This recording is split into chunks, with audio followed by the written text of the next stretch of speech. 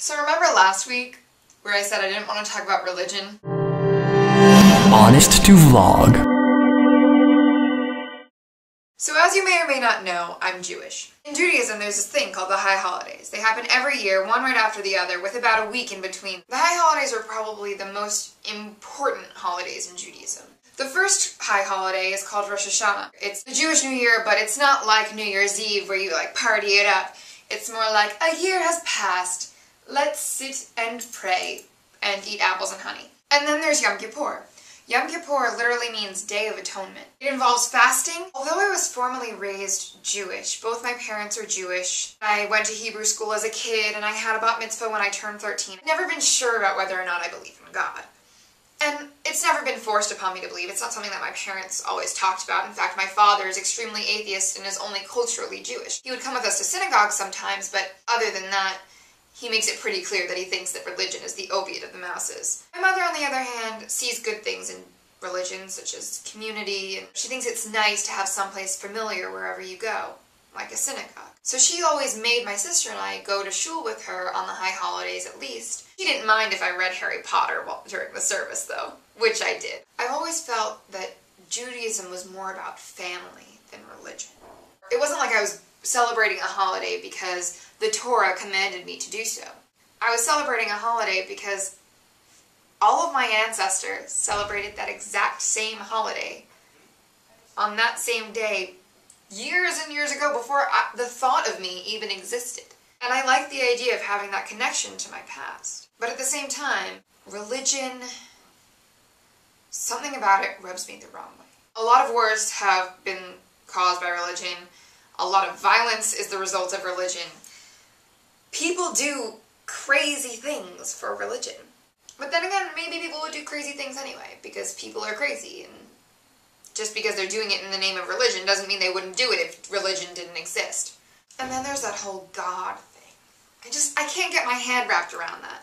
When I was in high school, I read this story by Borges. It was about this man who dreamed a man, and then that man became a reality.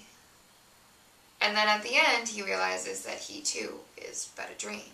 And isn't that what we all are? Dreams created by each other. Before you're born, the idea of you was just an idea. And then you're dreamed into reality, and you're around for a while, and then you die, and then people continue to dream you. And it kind of works the same way with God. If you believe in God, then you believe that God dreamed up humanity and dreamed us into existence. It's all well and good, but if we didn't dream of God too, then God really wouldn't exist. But we make God real by believing in God. Just the same way that by dreaming of us, God made us real, if you believe that. So here's the deal. There are so many bad, unfair things in the world that I kind of think that if God exists, God is a total asshole. I don't want to believe in God because by believing in God, I make God real. So if I believe in God, I have to believe in the God that's an asshole, and I don't want to bring any more negativity into the world. This year was the first year that I wasn't going home for the high holidays. And I couldn't figure out whether or not I was going to go to synagogue. But I felt like I had to choose between class and synagogue. The whole thing was making me really upset. So I talked to my RA. He said it's a very simple decision of whether or not you're going to celebrate Rosh Hashanah this year.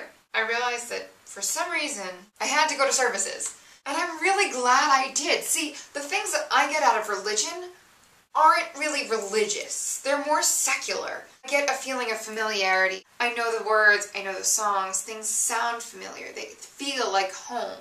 Fasting on Yom Kippur helps me reflect on who I am and if I am the person I want to be and how I can better be the person I want to be. And celebrating Rosh Hashanah helps me think back on the previous year and look forward to the new year and think about all the changes that are going on in my life. Yom Kippur starts tomorrow night. As a result, there are a lot of things that I can't do this weekend. I am missing a awesome YouTube gathering in Central PA that I already have my bus ticket to. And I've been going around today being like, ugh, why do I have to be observant? God, it's so annoying. Stupid religion. I don't even believe in religion. Why am I participating in it? I know why I'm participating in it. Reflection, community, tradition. connection, family, and my identity.